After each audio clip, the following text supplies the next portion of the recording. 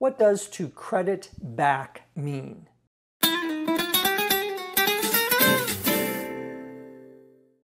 To credit something back means to add the amount of money someone paid for something back to the credit card that the person originally paid with.